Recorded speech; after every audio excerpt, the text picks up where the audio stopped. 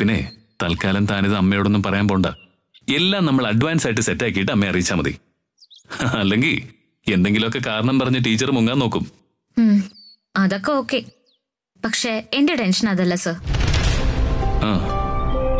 ആദി സാറും അതിഥി ടീച്ചറും ഒരുമിച്ച് ജീവിക്കാൻ പോകുന്നെന്ന് അറിയുമ്പോ അതിനോട് റാണി മാഡം എങ്ങനെയാ റിയാക്ട് ചെയ്യാൻ പോകുന്നത്? മാഡത്തിനത് ഒരിക്കലും അക്സെപ്റ്റ് ചെയ്യാൻ പറ്റില്ല എന്നുള്ളത് 100% ഉറപ്പാ.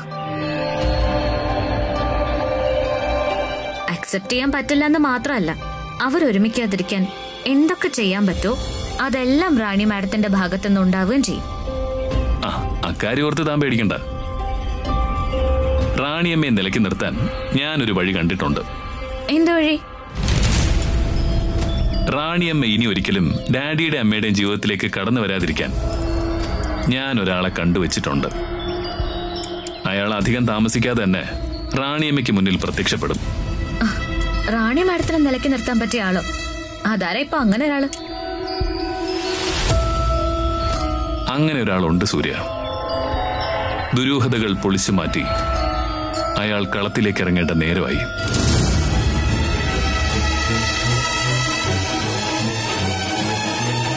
അയാൾ വരും, ഉടനെ തന്നെ വരും.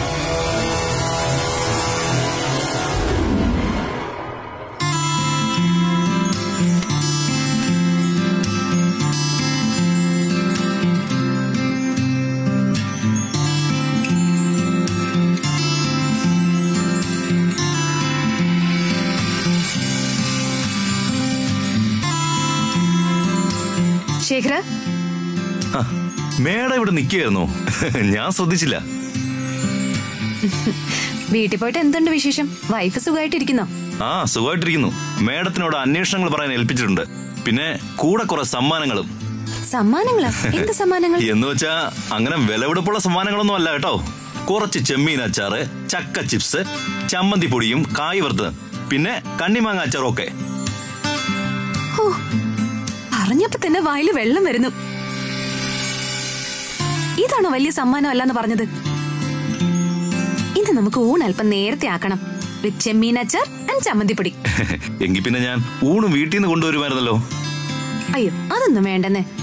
വെറുതെ എന്തിനാ വീട്ടിലുള്ളവരെ ബുദ്ധിമുട്ടിക്കുന്നേ? ഏയ്, ആര്യക്ക് ഇതൊന്നും ഒരു ബുദ്ധിമുട്ടുള്ള കാര്യമേ അല്ല. മറിച്ച് ഭയങ്കര സന്തോഷത്തിലുള്ള കൂട്ടത്തിലെ ആള്. സൂര്യയുടെ ചേച്ചിയല്ലേ? അപ്പൊ പിന്നെ ആ ഗുണം എന്തായാലും ഉണ്ടാവുമല്ലോ.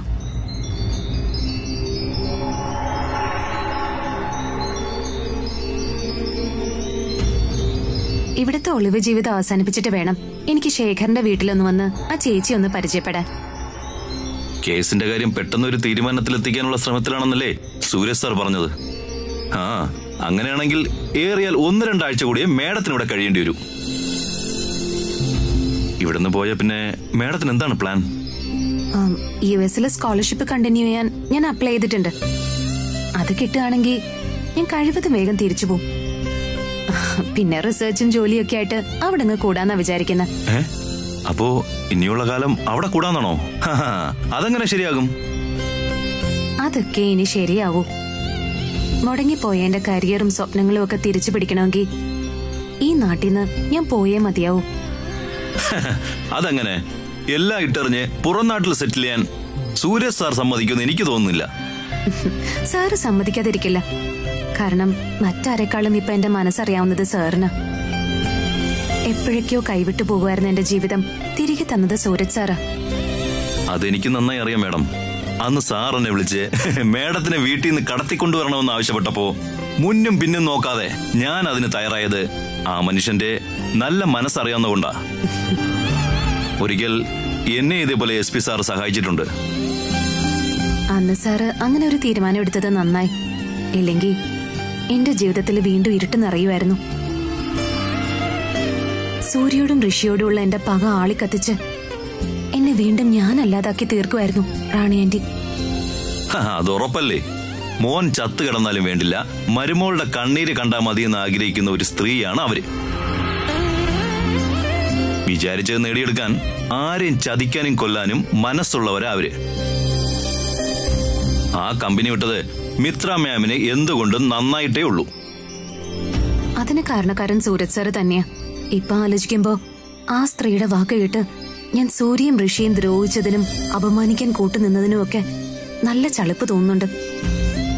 സാരമില്ല, അവരായതുകൊണ്ട് തന്നെ എന്നോട് ക്ഷമിക്കാൻ കഴിഞ്ഞേക്കും. യുഎസിലേക്ക് പോകുന്നതിന് മുമ്പ് അവരെ കണ്ട് എനിക്ക് ചെയ്തു പോയ തെറ്റുകൾക്ക് മാപ്പ് പറയണം. അപ്പൊ യുഎസിലേക്ക് പോകുന്ന കാര്യം മേഡം സീരിയസ് ആയിട്ടാണോ പറഞ്ഞത്? പിന്നല്ലാതെ. ശേഖരൻ എന്താ വിചാരിച്ചത്?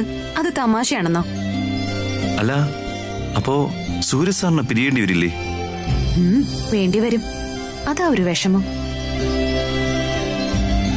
അവിടേക്ക് പോയ ഇടയ്ക്കിടയ്ക്ക് മനസ്സ് വല്ലാതെ ഡൗൺ ആവുമ്പോ എന്നെ മോട്ടിവേറ്റ് ചെയ്യാൻ സാറിന്റെ കമ്പനി ഇല്ലാതാവും.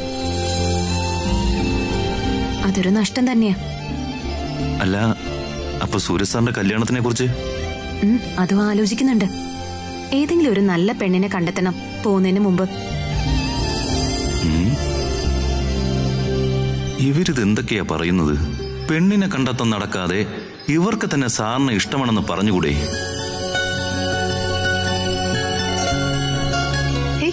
ഹലോ, എന്താ ആലോചിക്കുന്നത്? അല്ല, ഞാൻ നിങ്ങളുടെ കല്യാണത്തെ പറ്റി. എന്റെ കല്യാണോ? അതെ മാഷേ, നമ്മളിപ്പൊ സംസാരിച്ചത് സൂരജ് സാറിന്റെ കല്യാണത്തെ പറ്റിയാ. കേട്ടോ ശേഖര, എനിക്കൊരാഗ്രഹേ ഉള്ളൂ ഇപ്പൊ.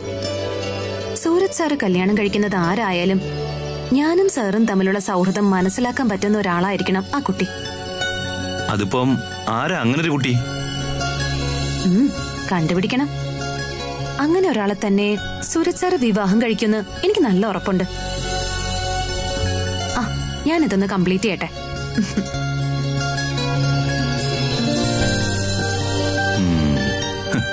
ഇതെന്ത് കഥയാണാവോ?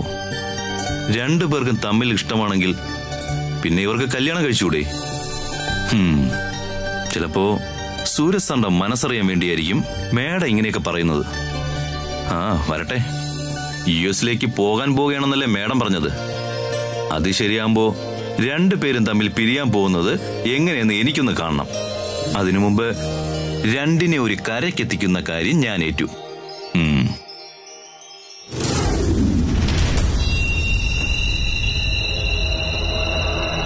ഞാനേ തനിക്ക് ഫുഡ് വാങ്ങിച്ചോട്ട് വന്നിട്ടുണ്ട്, വന്ന് കഴിക്ക്. ജഗന്നാഥൻ സാറേ, എന്താ ഇതിന്റെയൊക്കെ അർത്ഥം? അർത്ഥമോ? രാത്രിയിൽ ആഹാരം കൊണ്ടുവന്നതിന് ഒരർത്ഥേ ഉള്ളൂ. പട്ടിണി കിടക്കാതെ വയറ് നിറച്ച് വല്ലതും കഴിച്ചിട്ട് കിടന്നുറങ്ങാൻ. എക്സ്ക്യൂസ് മീ, ഞാൻ ഈ ദാനം കിട്ടിയ ഫുഡിന്റെ കാര്യം അല്ല ചോദിച്ചത്. പിന്നെന്താ നിനക്ക് അറിയേണ്ടത്? അല്ല സാറേ, ഇന്നത്തെ സൂര്യോദയം കഴിഞ്ഞ ഉടൻ കൽക്കിയെ കാലപുരിയിലേക്ക് അയക്കണമെന്നായിരുന്നല്ലോ സാറിന്റെയും സാറിനെ ഈ ദൗത്യം ഏൽപ്പിച്ചവരുടെയും തീരുമാനം. സൂര്യോദയവും കഴിഞ്ഞു. ആ സൂര്യൻ ഭൂമി ഒന്ന് കറങ്ങി തിരിഞ്ഞ് റെസ്റ്റ് എടുക്കാനും പോയി. എന്നിട്ടും കൽക്കിയുടെ ആയുസ്സിന് കുഴപ്പമൊന്നും വന്നില്ല. അതിന്റെ അർത്ഥം എന്താണെന്നാ ഞാൻ ചോദിച്ചത്. കാരണം എന്തായാലും ജീവൻ പോകാതെ രക്ഷപ്പെട്ടില്ലേ, അതോർത്ത് സമാധാനിച്ചാ മതി. അങ്ങനെ കാരണമറിയാതെ സമാധാനിക്കാൻ എനിക്ക് പറ്റില്ല സാറേ. പറഞ്ഞില്ലേ, എങ്ങനെയെങ്കിലും രക്ഷപ്പെട്ടാൽ മതിയെന്നല്ലാതെ എന്തുകൊണ്ട് രക്ഷപ്പെട്ടു എന്ന് എനിക്കറിയണം. ജഗൻ ഇന്നോളം കണ്ട സ്ത്രീകളിൽ ഏറ്റവും സമർത്ഥയും ഏറ്റവും ധീരയുമാണ് നീ. നിന്റെ ഈ ആറ്റിറ്റ്യൂഡും ആർജവും ഒക്കെ എനിക്ക് വല്ലാതങ്ങ് ബോധിച്ചു. നിന്നെപ്പോലെ മിടുക്കിയായ ഒരു പെണ്ണിനെ അത്ര പെട്ടെന്ന് മരണത്തിന് വിട്ടുകൊടുക്കണ്ടെന്ന് എനിക്ക് തോന്നി. അതുകൊണ്ടാണ് ഇങ്ങനെ ഒരു സൗജന്യം നിനക്ക് ഞാൻ അനുവദിച്ചു തന്നത്. എന്താ ഇപ്പൊ കാര്യവും കാരണവും ഒക്കെ വ്യക്തമായില്ലേ? Thank God. ജീവിതത്തിൽ ആദ്യമായിട്ടാ ഞാനൊരു നല്ല മുതലാണെന്ന് മറ്റൊരാൾ പറഞ്ഞു കേൾക്കുന്നത്. അതെനിക്കങ്ങ് ബോധിച്ചു. Thanks for the compliment. പക്ഷെ ജഗൻ സാറേ, വേറൊരു പ്രശ്നമുണ്ടല്ലോ. ഇനി എന്താ നിന്റെ പ്രശ്നം? അല്ല, എന്റെ മരണ വാർത്ത ജീവിതത്തിലെ ഏറ്റവും വലിയ സന്തോഷ വാർത്തയാക്കാൻ ഇരുന്നയാളോട് നിങ്ങൾ എന്ത് സമാധാനം ബോധിപ്പിക്കും?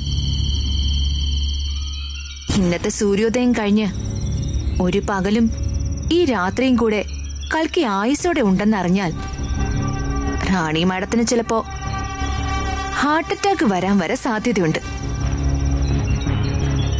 പറഞ്ഞ പണി പറഞ്ഞ സമയത്ത് തന്നെ തീർക്കാൻ പറ്റാത്തതിൽ the one and only Rani madam നിങ്ങളെപ്പോലും ശത്രുവാക്കില്ലേ? ഏയ്, റാണിയുടെ കാര്യം ഓർത്ത് നീ ബേജാറാവണ്ട. നിന്റെ കാര്യം ഫിനിഷ് ചെയ്തൂന്ന് ഞാൻ റാണിയോട് പറഞ്ഞു കഴിഞ്ഞു. അപ്പോ പങ്ക് കച്ചവടക്കാരിയോടും നിങ്ങൾ എനിക്ക് വേണ്ടി കള്ളം പറഞ്ഞെന്നാണോ? അതൊരു വല്ലാത്ത ഫേവർ ആയിപ്പോയി സാറേ. അല്ല, തെളിവിനായി എന്റെ ജഡം കാണണമെന്നൊന്നും പറഞ്ഞില്ലേ റാണി മാഡം? ജഗന്നാഥനെ മാളിയേക്കൽ റാണിക്ക് നല്ല വിശ്വാസമാണ്. പക്ഷെ ആ വിശ്വാസം അവരെ രക്ഷിക്കുമെന്ന് തോന്നുന്നില്ല. ജഗന്നാഥൻ സാറേ, ഒരു സംശയം ചോദിച്ചോട്ടെ? എന്തേ, നിന്റെ സംശയങ്ങളൊന്നും ഇനിയും തീർന്നില്ലേ കുട്ടി? ന്യായമായിട്ട് തോന്നിയ ഒരു സംശയ. എങ്കിൽ ചോദിക്കേ. എന്നെ കൊല്ലാതെ വിട്ടതിന് പിന്നില് വല്ല സെന്റിമെന്റ്സും ബാക്കിയുണ്ടോ ജഗന്നാഥൻ സാറേ? അമ്മയും മകളെയും ഒരുമിപ്പിച്ച ഇതിനേക്കാളും നേട്ടം അതിനാണെന്ന് സാറിന് തോന്നിയിട്ടാണോ? എങ്കിൽ ആ തോന്നൽ തെറ്റാണ് സാർ. അങ്ങനെ ഒന്നിക്കുന്ന 2 ജന്മങ്ങളല്ല അത്. മനസ്സിലാക്കിയാൽ നന്ന്.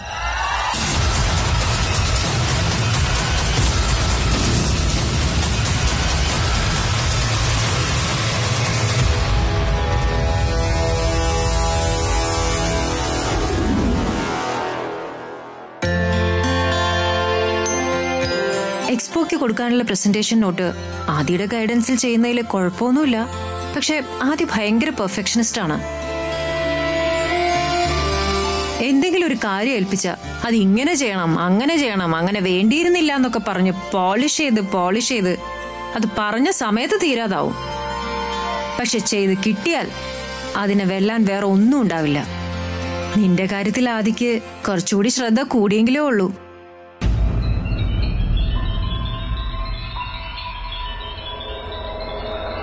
എന്തു പറ്റി?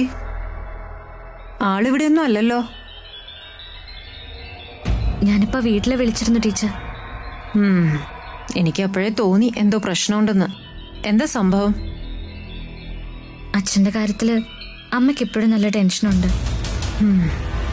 അപ്പൊ അച്ഛന്റെ പ്രശ്നമൊന്നും ഇതുവരെ തീർന്നില്ലേ? ഇല്ല, അമ്പലത്തിലെ പൂജാരിയെ കൊണ്ട് ചരട് ജീവിപ്പിച്ച് കിട്ടിയതിന് ശേഷം കുറച്ച് കുറവുണ്ടെന്ന് അമ്മ ആദ്യം പറഞ്ഞത്. പക്ഷെ ഇപ്പോഴും അച്ഛന്റെ മനസ്സിൽ എന്തോ ഒരു പേടി കാര്യമായിട്ടുണ്ടെന്നാ അമ്മ ഇപ്പൊ വിളിച്ചപ്പോ പറഞ്ഞത്. എന്റെ സൂര്യ, അമ്പലത്തിലെ പൂജാരിയെ കൊണ്ട് ചരട് ജപിച്ച് കെട്ടിക്കുന്നതൊക്കെ ഓരോരുത്തരുടെ മനസ്സമാധാനത്തിന് വേണ്ടിയാ. പക്ഷെ നിന്റെ അച്ഛന്റെ യഥാർത്ഥ പ്രോബ്ലം എന്താന്ന് കണ്ടുപിടിക്കുന്നതാ പ്രശ്നപരിഹാരത്തിന് ഏറ്റവും ഈസി ആയിട്ടുള്ള മാർഗം. അതിന് ഈ ചരട് ജപിച്ച് കെട്ടല് മാത്രം മതിയോന്ന് എനിക്കറിയില്ല. ഞാൻ എന്ത് വേണമെന്ന് ആലോചിക്കാം ടീച്ചർ. അച്ഛനോട് കാര്യമായിട്ടൊക്കെ സംസാരിക്കുന്നുണ്ട്. എങ്കിലും അമ്മ പറഞ്ഞതിൽ എന്തോ സത്യം ഉള്ളതുപോലെ എനിക്ക് തോന്നുന്നു. നമുക്കൊരു കാര്യം ചെയ്യാം സൂര്യ, നിന്റെ അച്ഛനെ നമുക്ക് ഇങ്ങോട്ട് കൊണ്ടുവന്നാലോ? നമുക്ക് ഇവിടെ എവിടെയെങ്കിലും നല്ലൊരു സൈക്യാട്രിസ്റ്റിനെ കാണിക്കാം. അത് പറഞ്ഞപ്പോഴാ ഓർത്തത്, എന്റെ ഒരു സ്റ്റുഡന്റിന്റെ സിസ്റ്റർ അറിയപ്പെടുന്ന ഒരു സൈക്യാട്രിസ്റ്റ് ആണ്, ഡോക്ടർ വിനീത. അത്യാവശ്യം നല്ല പ്രാക്ടീസ് ഒക്കെ ഉള്ള ഡോക്ടറാണ്. വേണമെങ്കിൽ അച്ഛനെ വിനീത ഒന്ന് കാണിച്ചാലോ? എന്താ സൂര്യ, നിനക്കതിലെന്തെങ്കിലും പ്രശ്നം തോന്നുന്നുണ്ടോ? പ്രശ്നം ഉണ്ടായിട്ടല്ല ടീച്ചർ. അച്ഛനോട് ഞാനത് എങ്ങനെയാ പറയാ? അഥവാ പറഞ്ഞാലും അച്ഛൻ അതിനൊന്നും സമ്മതിക്കുന്ന എനിക്ക് തോന്നുന്നില്ല. അതൊന്നും ഓർത്ത് നീ വിഷമിക്കണ്ട. അത് നമുക്ക് ബുദ്ധിപൂർവ്വം കൈകാര്യം ചെയ്യാം. തൽക്കാലം അച്ഛനെ വേറെന്തെങ്കിലും ഒരു ആവശ്യത്തിന് വേണ്ടി ഇങ്ങോട്ട് വിളിപ്പിക്കാം. ഇവിടെ വന്നൊന്ന് സെറ്റായി കഴിയുമ്പോ നമുക്ക് അന്യനയത്തില് അച്ഛനോട് കാര്യം അവതരിപ്പിക്കാം. അതിപ്പോ നീ തന്നെ പറയണമെന്നില്ലല്ലോ, ഞാൻ സംസാരിച്ചോളാം അച്ഛനോട്. എന്തു പറയുന്നു?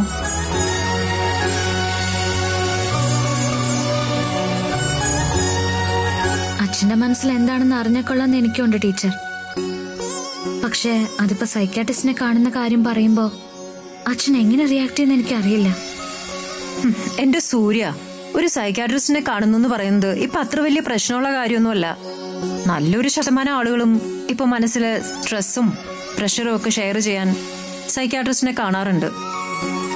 സൈക്കാട്രിസ്റ്റിനെ കാണാൻ പോകുന്നവരെല്ലാം മനോരോഗികളാണെന്നുള്ളത് ഒരു പഴഞ്ചൻ കോൺസെപ്റ്റാ. എനിക്കത് മനസ്സിലാവും ടീച്ചർ. പക്ഷെ അച്ഛനൊക്കെ ഇപ്പോഴും ആ രീതിയിലാ ചിന്തിക്കുന്നത്. അതൊന്നും നീ കാര്യമാക്കണ്ട. ഡോക്ടറുടെ അടുത്ത് എത്തിക്കാൻ പറ്റിയ അച്ഛന്റെ മനസ്സിൽ എന്താണ് ഉള്ളതെന്ന് നല്ലൊരു കൗൺസിലിങ്ങിലൂടെ വിനീതയ്ക്ക് കണ്ടെത്താവുന്നതേ ഉള്ളൂ.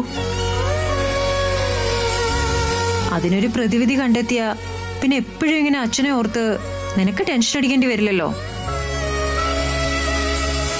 മനസ്സിനെ അലട്ടുന്ന പ്രശ്നം സോൾവ് ചെയ്തതിന്റെ സമാധാനം അച്ഛനും കിട്ടും. അതുകൊണ്ടാ ഞാൻ പറഞ്ഞത് എത്രയും പെട്ടെന്ന് അച്ഛനെ നമുക്കൊരു ഡോക്ടറെ കാണിക്കണമെന്ന്. അതാണ് ശരിയായ വഴിയെന്ന് എനിക്കും തോന്നുന്നു ടീച്ചർ. അപ്പൊ നമുക്ക് അങ്ങനെ ചെയ്യാല്ലേ? പിന്നല്ലാതെ. നീ എന്തെങ്കിലും ഒരു കാരണം പറഞ്ഞിട്ട് അച്ഛനെ ഉടനെ തന്നെ ഇങ്ങോട്ട് വിളിപ്പിക്ക്. ആളിവിടെ വന്നാ ബാക്കിയൊക്കെ ഞാനും കൂടി ഡീൽ ചെയ്യാം. എന്താ? ഇനിയിപ്പൊ അതിനെ കുറിച്ചൊന്നും ആലോചിക്കാതെ നീ നിന്റെ വർക്ക് തീർക്കാൻ നോക്ക്. ശരി ടീച്ചർ. ശരി.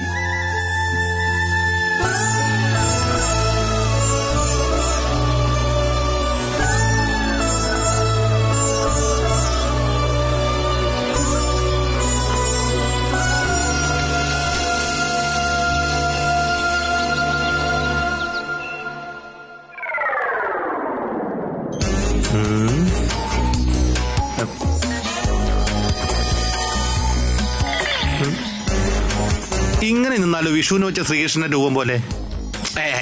റാണിയം എന്ത് വിചാരിക്കും?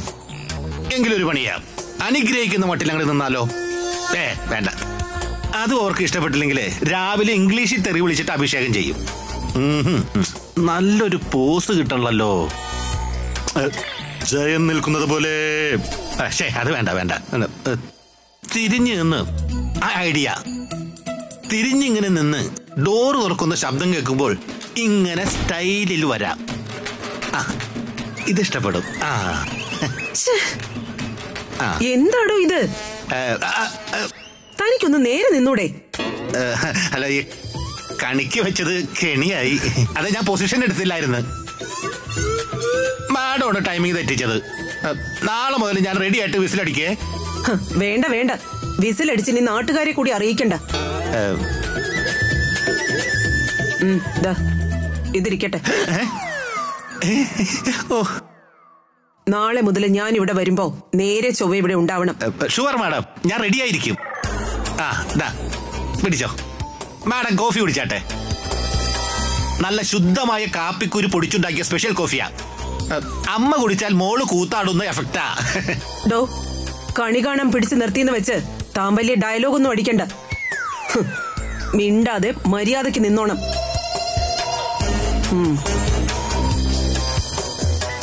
മാഡത്തിന് ഇഷ്ടമായില്ലെങ്കിൽ എന്റെ വായിന്ന് കമാന്നൊരു അക്ഷരം വീഴത്തില്ല. രാവിലെ എന്താ ബ്രേക്ക്ഫാസ്റ്റ്? മാഡത്തിന് എന്ത് വേണമെന്ന് പറഞ്ഞാൽ മതി, ലക്ഷ്മി ചേച്ചി ഉണ്ടാക്കും. അപ്പൊ ലക്ഷ്മിയാണോ ഇതൊക്കെ ഉണ്ടാക്കുന്നത്? പിന്നെ തനിക്കെന്താ പണി? അല്ല, ഉണ്ടാക്കുന്നത് ഞാൻ തന്നെയാ. ഞാൻ ലക്ഷ്മി ചേച്ചിക്ക് ട്രെയിനിങ് കൊടുക്കുക. ഞാൻ കാലത്ത് ഇവിടുന്ന് പോയാലും റാണിയമ്മക്ക് രുചിയോടെ ആഹാരം കഴിക്കണമല്ലോ. അല്ല, റാണിയമ്മക്ക് എന്താ ബ്രേക്ക്ഫാസ്റ്റ് ആയിട്ട് വേണ്ടത്? ഇഡലി, വട, പുട്ട്, പൂരി, പൊറോട്ട, ഇതൊന്നുമില്ല. നല്ല വെള്ളയപ്പവും തേങ്ങാപ്പാലിൽ വറ്റിച്ച നല്ല താറാമുട്ടക്കറിയും ലക്ഷ്മി ചേച്ചി ഉണ്ടാക്കുന്നുണ്ട്. അതുപോലെ. അല്ല മാഡം, ഒരു കാര്യം പറയാനുണ്ടായിരുന്നു. എന്താ? ഇവിടുത്തെ ആദി സാറ് ആർക്കോ കുറച്ച് കാശ് കൊടുക്കാൻ ഋഷി സാറിനെ പറഞ്ഞ് ഏൽപ്പിക്കുന്നത് കേട്ടു. അവരുടെ സംസാരത്തിൽ നിന്ന് അത് മാഡം അറിയാതെയുള്ള ഒരു ഇടപാടാണോ എന്ന് എനിക്ക് തോന്നി. അതുകൊണ്ടാണ് കയ്യോടെ ആ വിവരം മാഡത്തിനോട് പറയാന്ന് വെച്ചത്. ഞാൻ ദൈവത്തെ പോലെ കാണുന്ന എന്റെ മാഡത്തെ ആരും ഒളിച്ചും മറച്ചും ഒന്നും ചെയ്യുന്നത് എനിക്കിഷ്ടമല്ല. അതുകൊണ്ടാ ഞാൻ മാഡത്തിനോട് പറഞ്ഞത്. അല്ലാതെ ഇവിടെ കാണുന്നതും കേൾക്കുന്നതും വേറൊരാളോട് പോയി പറയുന്ന ശീലം എനിക്കില്ലട്ടോ. ആർക്കാണ് ആ കാശ് കൊടുക്കേണ്ടതെന്ന് ആദ്യ ഋഷിയോട് പറയുന്നത് താൻ കേട്ടോ? അയ്യോ, അത് ഞാൻ കേട്ടില്ല മാഡം. വേണമെങ്കിൽ അത് ഞാൻ ഋഷി സാറിനോട് ചോദിച്ചിട്ട് പറയാം. വേണ്ട, താൻ ആരോടും ഒന്നും ചോദിക്കണ്ട, കേട്ടല്ലോ? താൻ ഋഷിയെ ഫോളോ ചെയ്യണം. എന്നിട്ട് അവൻ ആർക്കാണ് ആ കാശ് കൊടുക്കുന്നതെന്ന് കൃത്യമായി എന്നോട് വന്ന് പറയണം. Okay, done. അത് ഞാൻ ഏറ്റു. ഋഷി സാർ ആർക്കാണ് ആ കാശ് കൊടുക്കുന്നതെന്ന് മാഡത്തിന് ഞാൻ മൊബൈലിൽ ഷൂട്ട് ചെയ്ത് കൊണ്ടുത്തരും. ഷൂട്ട് ചെയ്യുന്നതൊക്കെ കൊള്ളാം. അവന്റെ മുന്നിലൊന്നും ചെന്ന് പെട്ടേക്കരുത്. അത് ഞാൻ ഏറ്റു. റാണി മാഡത്തിന് ഞാൻ ആ വീഡിയോ എത്രയും പെട്ടെന്ന് സെൻഡ് ചെയ്ത് തന്നിരിക്കും.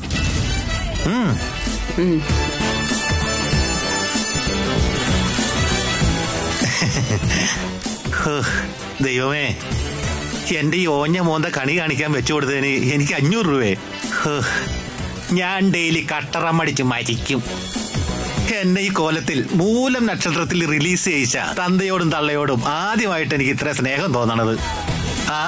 എല്ലാ ദിവസവും 500-ന്റെ ഒരു താള് കിട്ടുന്നതല്ലേ. റാണിയമ്മയെ ചുറ്റിപ്പറ്റി നിൽക്കുന്നതാ നല്ലത്. ഋഷി സാർ ഇന്ന് ആർക്കാണ് ആ കാശ് കൊടുക്കുന്നതെന്ന് കണ്ടുപിടിച്ചിരുന്ന ബാക്കി കാര്യം.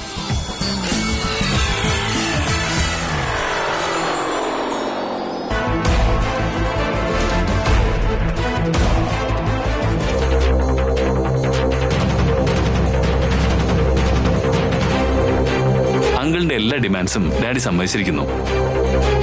ഇനി അയാള് വിളിക്കുമ്പോ സ്പീക്കർ ഫോൺ ഇട്ട് വിളിച്ചാ മതി. കള്ളത്തരം എന്താന്നേ എനിക്കും കൂടി ഒന്ന് അറിയണമല്ലോ.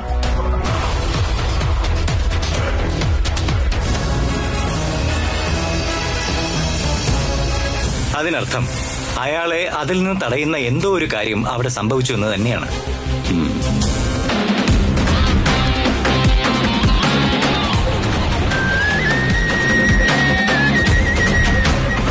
താൻ അവിടെ തന്നെ ഉണ്ടാവണം. ആരാ വരുന്നത്, എന്താ സംസാരിക്കുന്നതെന്നൊക്കെ കൃത്യമായി ഒബ്സർവ് ചെയ്യണം, കേട്ടല്ലോ?